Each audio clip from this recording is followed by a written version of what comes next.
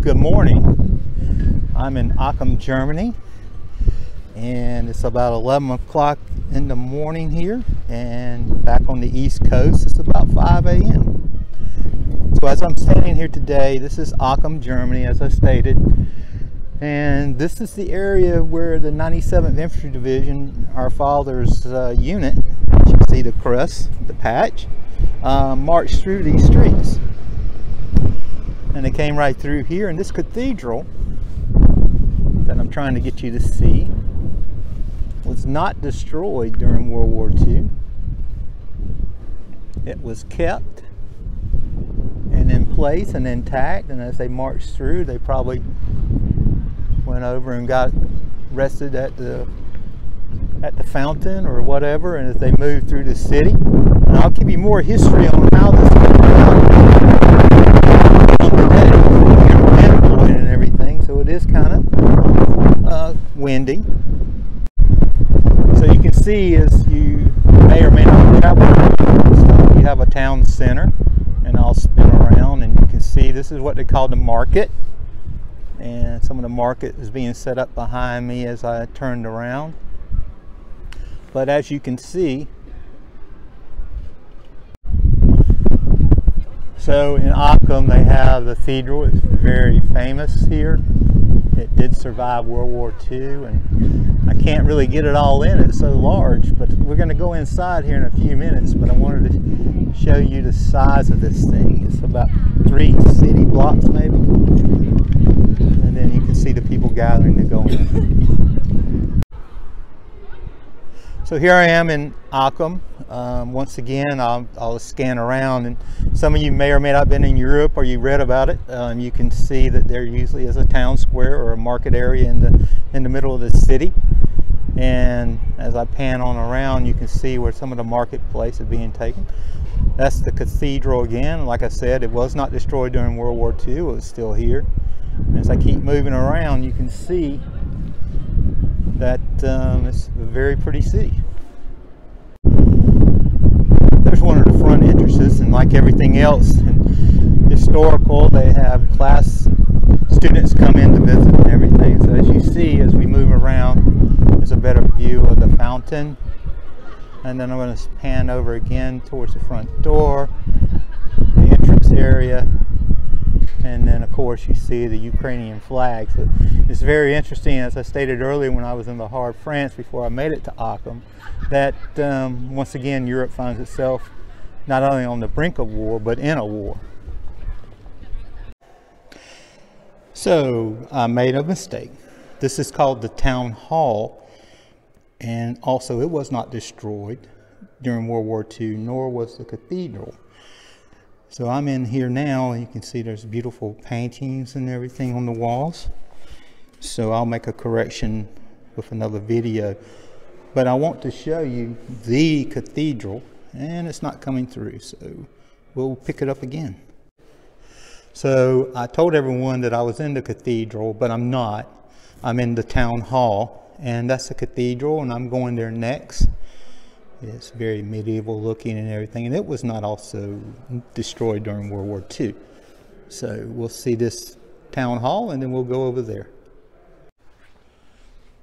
Well, I'm inside what is the town hall, and this was the center of Charlemagne's domain or palace complex, the town hall, the Castlehof, and the cathedral. It was once the focal point of the empire of truly European proportions. Aachen is a historical town and a city of science, and a European city whose story can be seen as a history of Europe.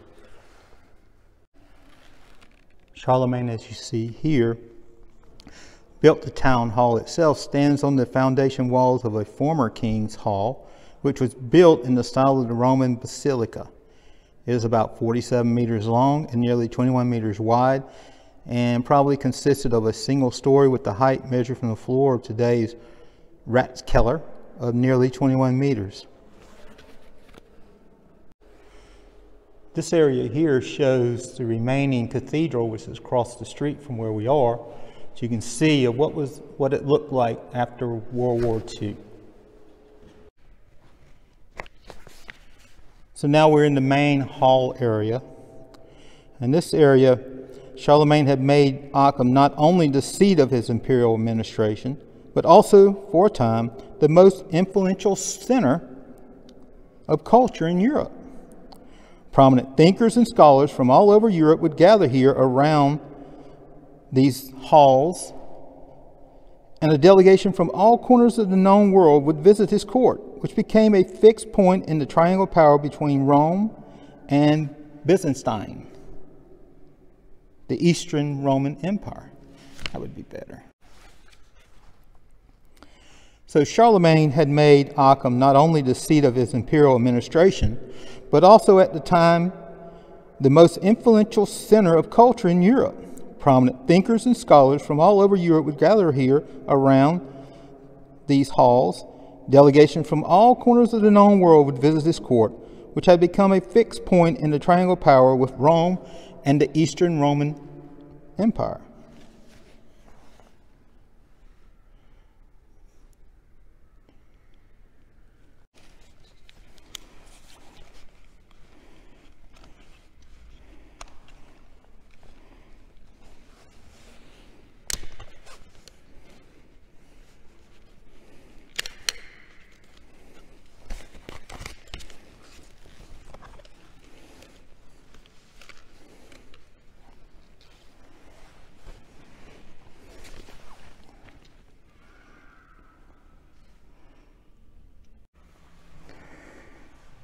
The Eastern Roman Emperor sent emissaries to pay homage to Charlemagne, and the Caliph of faraway Baghdad honored him with gifts, and one of them the legendary white elephant Abdul Abbas.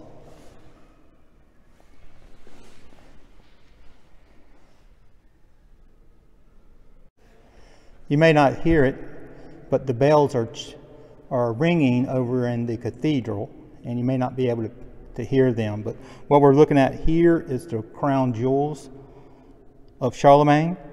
And like every royal coronation, you had to have your medieval crowns and other items during this celebration. This is in a small choir bay of the former town hall chapel. In the east walls of the hall, you can see exact copies of the original commissioned by Kaiser Wilhelm II for a planned expedition in 1915. Of course, you had a little thing called World War I that prevented that from ever happening. So I want to go back and correct some things here. This is not the cathedral. This is the town hall. And there are earlier videos that I made inside the town hall that explains everything. But just a quick recap. Charlemagne was the king, and he made Aachen the center of his royal palace complex and administration of his empire. So it's very interesting and everything. In 1943 to 1944, half of this building or complex was destroyed. So basically the second floor and above was still intact, and it took them 20 years to restore it. So the cathedral that is behind this was not destroyed during World War II. And I wanted to just clarify what I was saying, but it's still good information, and everyone knows the history of Charlemagne. So what you see here is the flower market, and I'm going to show you some more of the city here. This is a pub or a little restaurant on the side. Scan over here, you'll see the crucifix with Christ on the cross. You look down that street, and up to the top you will see the cathedral, and we'll be going to next. And it's just a typical little town center. People walking around doing their business. You can see just about everything.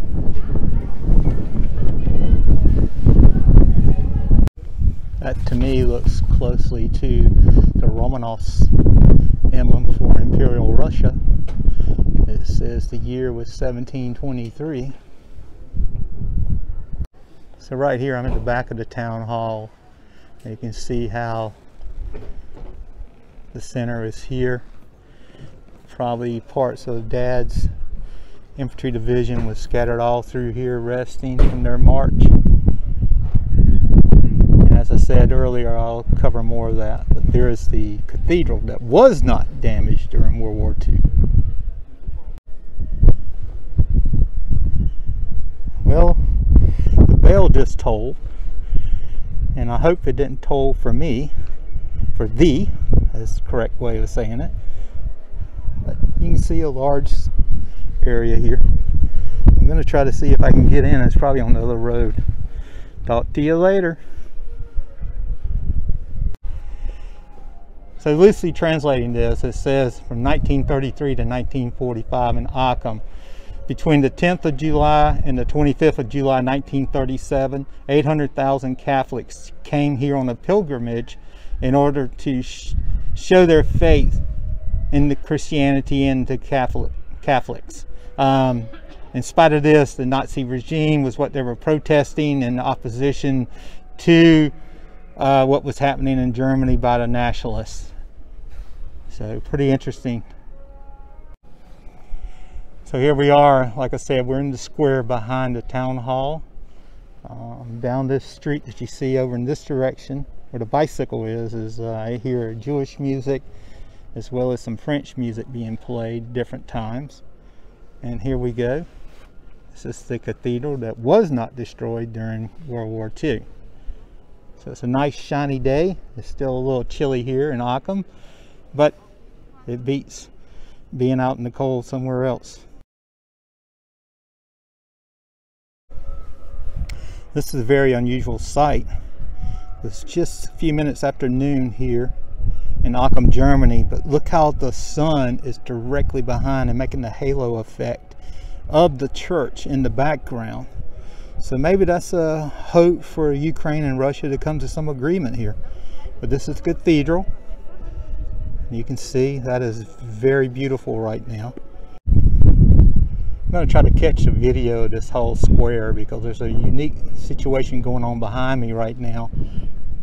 So as I bend around, you can see a lot of the beauty of the square. But here's the interesting thing, and I took photos of this to make sure that you could see it. So let me up. Now this is just a few minutes after noon, but look how the sun just in the perfect spot that it just looks like an orb around it, or a halo, whatever you want to call it. But there's no one else here that sees it. Everybody's just walking through their home day. A few people stop and take pictures, but I don't know they've seen this. This is beautiful. That's a very unique shopping area, just a short walk from the market. Looks like they mostly cater to bread and crackers and desserts and things like that. So you see right next to it is a jewelry shop. So it's very interesting to see. It's what I like about European cities with their market centers and stuff. You don't need a car, you just walk. You see some of the kids down there from school. So here we are at the back of the cathedral. You can see it's another little square. Sparkus Aachen. Don't know what exactly that means, but it might be a shopping center or something. People going about their business. Cafes, restaurants, getting ready for, you can't see it, but the Easter parties and stuff, so they're getting ready for spring. Here's the other side. It's very beautiful and everything. Looks like Westminster Abbey. Some of the designs and on the sides. As I was telling you earlier, 800,000 Catholic came to Aachen the 10th to the 25th of July to show their belief in the Catholic faith and to basically challenge the Nazi regime of what they were doing or about to do. I'm going to spin around real quick, sorry. But you can see just how much gold is in here, how beautiful it is, and stained glass everywhere. Then of course you see the dove of peace, the cross, and the Bible.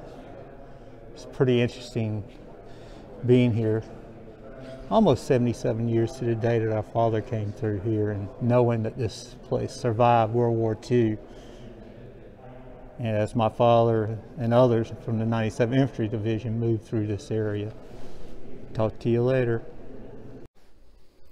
So, after the battle was over, more than 325,000 Germans, including 30 general officers, were prisoners of war.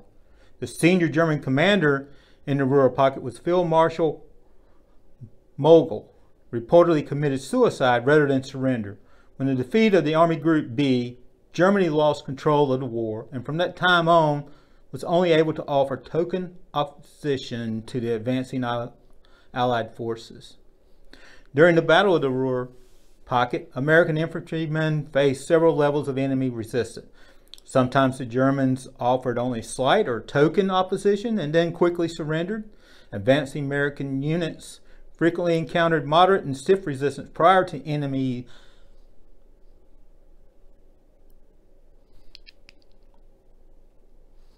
enemy surrendering.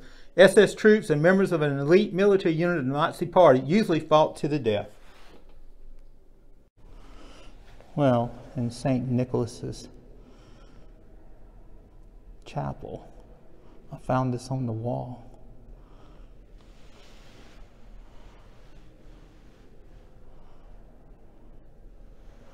So dark where I found it, it's very hard to see, but okay. So, a quick learning tool here in Europe. You better have some money with you if you want to go to the bathroom. Train stations, villages, tourist places. You better have those 50 cents, €1, €2, €3. I've seen all the prices. So you gotta have it if you come to Europe. Bring your change. So I talked to you earlier about this building here. Come to find out, it is a bank. So you see the telltale signs of an ATM machine, and people are starting to move a lot more, and you can see way down there is another street that branches off. Of course, you have the musicians out trying to make some money here on a beautiful day. You can hear the wind. So, a funny thing, I saw that image with a big D, like a Disney D, and the little image I thought was Mickey Mouse when I was way up the street, about 6-7 blocks away. Comes to find out, it's not Disney. It's just a restaurant, and that's their mascot, sort of like Ronald McDonald. Oh well. So I found Kelsey's favorite shop, bookstore, but they're all in German. There goes a scooter guy.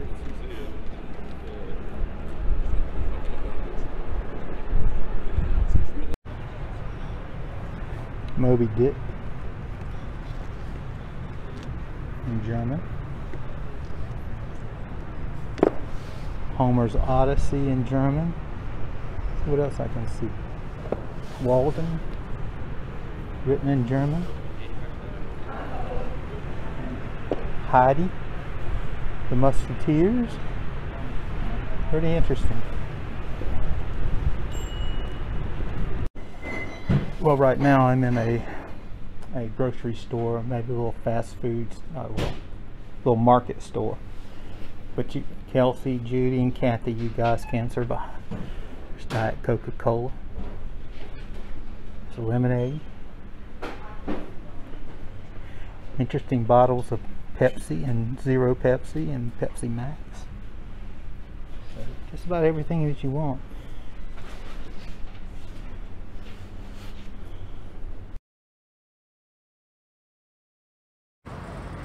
Well, this is the Aachen Theater. Evidently it's very famous here in Aachen and in this part of Europe. So it's very interesting. They have something to do with horses in this part of Germany. They got horses everywhere. Statues, wooden statues. So I'm going to take a taxi back. As you've seen from our walk around Aachen and everything, you can see some of the areas where the 97th Infantry Division came through the center square and all. But I'm going to give you a little background information in regard to what did they face, what did my father, your grandfather, your great-great-grandfather and all face when they were here. The importance of the Ruhr, which is the industrial area that basically we're around right now, was greatly diminished by the heavy bombing raids in early 1945. The German Army Group B, consisting of about 350,000 German soldiers, still defended the region as American forces approached. The Battle of the Ruhr Pocket was one of the last major battles of World War II. Over 825,000 American and German soldiers fought in the Ruhr. 3 American armies, the 1st, the 9th, and the 15th, were all involved in the elimination of the Ruhr Pocket. 17 Army divisions, including the 97th, fought in this battle, which took place from a period of April 1st to April 19th.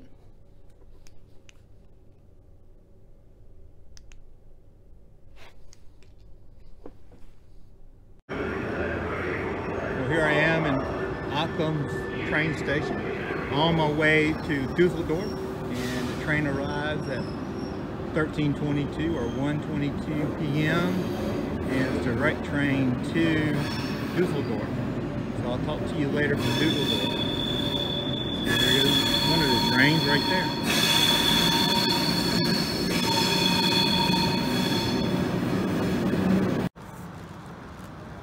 Here I'm in Aachen's train station, and the train I'm going to be riding on is the Rhine-Ruhr Express.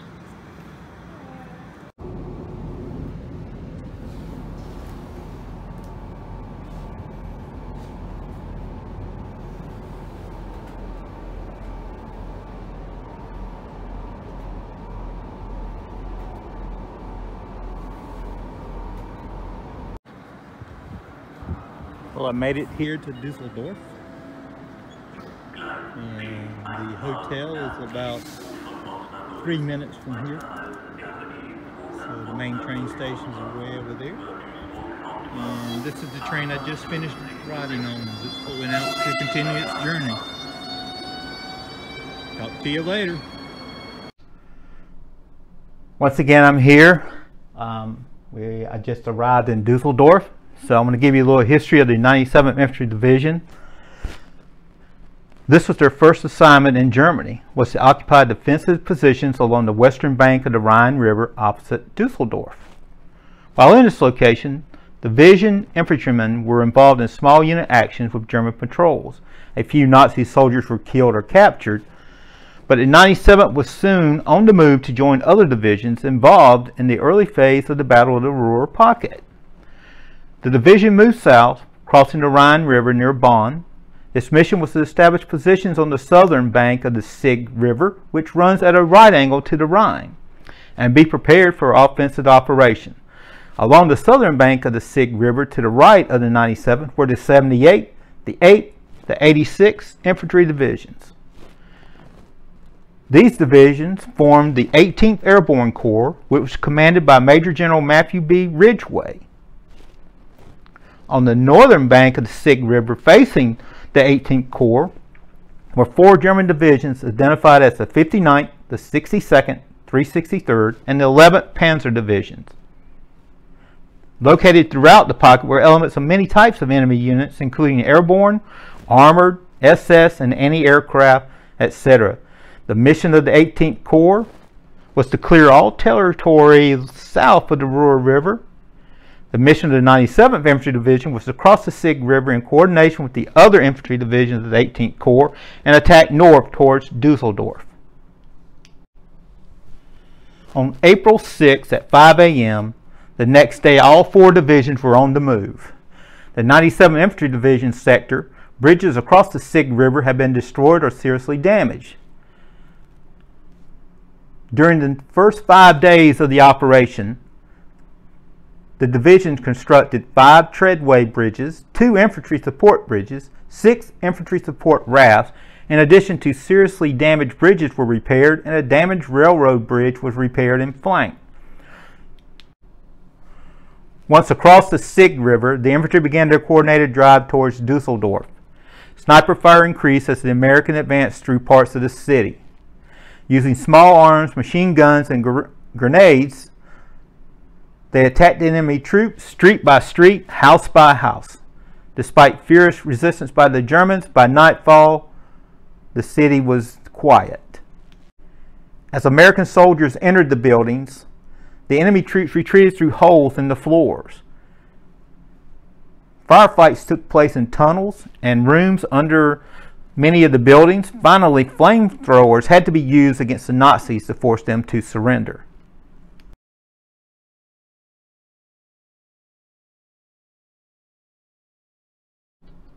Before the war, Dusseldorf was a large industrial city of 500,000 inhabitants that had been the economic, political, and cultural center of the Ruhr area.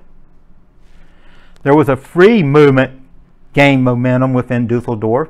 The purpose of this political group was to salvage what was remained of the proud industrial center. Representatives of the free movement visited the command post and promised to surrender the city without further resistance. General Halsey entered Dusseldorf and went directly to the police station, headquarters of the Gestapo and city police. After a brief discussion, Dusseldorf formally surrendered.